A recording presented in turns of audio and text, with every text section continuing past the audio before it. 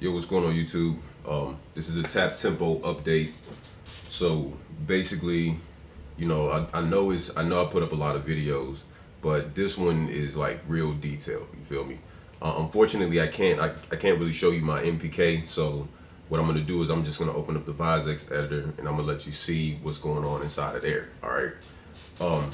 First thing you want to do is have this sync button down here in your transport bar. All right.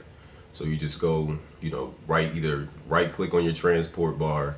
MacBook users, you can control click on it and that'll bring up this customized transport bar button. So you just click that, sync right here, make sure that's clicked and hit OK.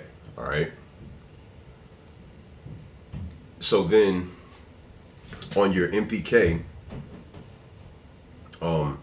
what you want to do is hit edit, or you can open up your VisX editor or whatever.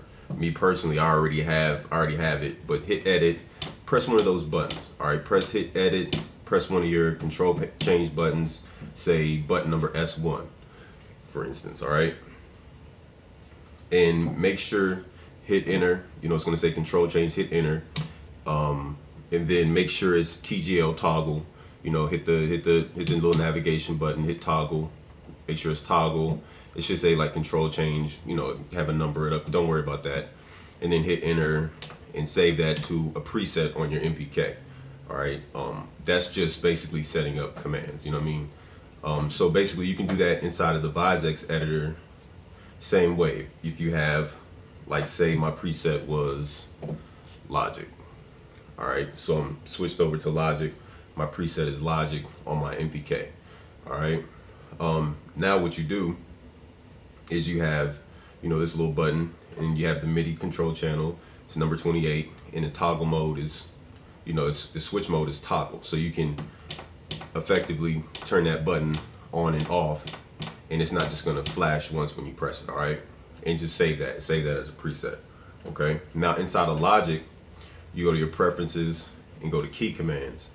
And what key commands will do, you go to sync, just type in sync in the search, sync internal, external, and make sure that, I already have that basically set up to what that is. You know what I mean? My sync command. You just learn new assignment. Delete that for you guys. Let me close out of this editor real fast. Close out of the editor. Learn new assignment. I press it once. Okay, that learned it for on. And then I learn another assignment and press it for off. All right. So you learn two different assignments. One is going to be when it's highlighted yellow, and one's going to be when it's off. So that way you can turn it on and off. If you don't do that, then you're going to have to press it twice to turn it on and press it twice to turn it off, which would be kind of annoying. You know what I mean? So that just, when it's on, hey, sync is on. When the light's off, sync is off. Boom, simple. All right, you can do that for cycle mode. Just type in cycle at the top, and that's your locators. You can toggle cycle mode. That's what that is. Any of those, just, you kind of go through these key commands and look and see which one to help your workflow. Like split by Playhead, you can do that one for like sampling, and that one is real simple. Just split each regions by Playhead position, and you can have that one for either toggle or momentary.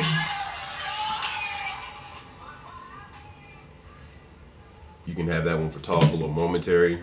You can have it for, whatever, split by locators, split by rounded position. All right, all that. All right, so that's just a simple getting it set up. But for now, we're just going to do sync. Just sync on and off, internal, external. All right. So then this is kind of like a little crack, like a little hack. You know what I mean? So now I'm pressing my tap tempo button, and you notice down here at the bottom, there's nothing displayed. I'm pressing tap tempo, but nothing's displayed. All right.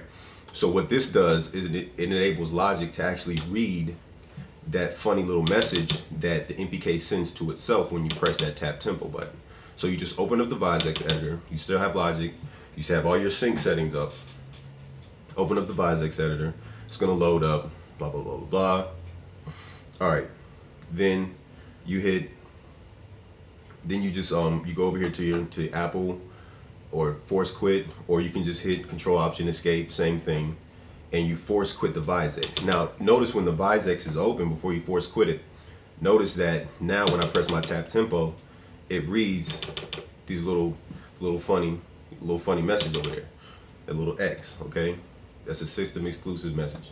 So I'll force quit it, boom. So now it's still reading that message after I force quit the VisX editor.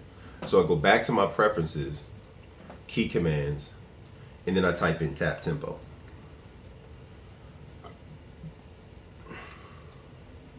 Tap tempo, and then I learn that assignment. But what I want to do is I want to press it and hold it. That way it's learned, all right? Because if I press it once, it may give a little funny little thing. So I press it, hold it, about 5 seconds, and now it's learned that assignment. So now when I go to my tap tempo, I go to sync. Sync puts your logic inside of like tempo response mode. So if you go over here and you right click or control click on the sync button, it's going to say internal sync, SMPTE sync, or manual sync. You always want to have manual sync and MIDI machine control check. So I already have that checked. And manual sync is the tempo interpreter. So that's what it means. It's interpreting your tempo. So now I can tap my tempo in. Now notice I tap kind of fast, but my tempo is relatively low. That's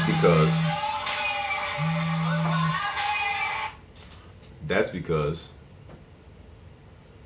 I have my tempo interpreter set to a 1/8 tap step. So if I drop my tap step down to 1/4, that's the ideal one. That's going to give me a more accurate tempo, you know, according to what I'm tapping. See, that's fast now. That tempo is almost double timed itself.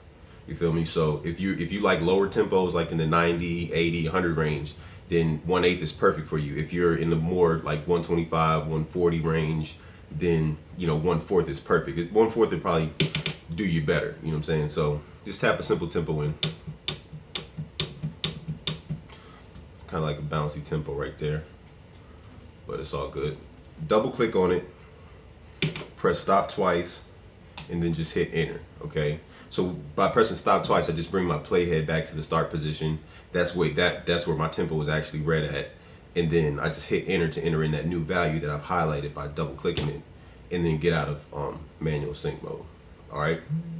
And that's basically it. You know what I mean? Tap tempo is real simple. Tap tempo of the project. You can also change the division value of your click just by going here and tapping by division, and then down here at the bottom, this is your division. So if you wanted to tap really simple, some people like to tap kind of like to a beat, you know, or if you wanted to tap faster, just change that division value. All right, and that's pretty much it. That's tap tempo, man. Simple as pie.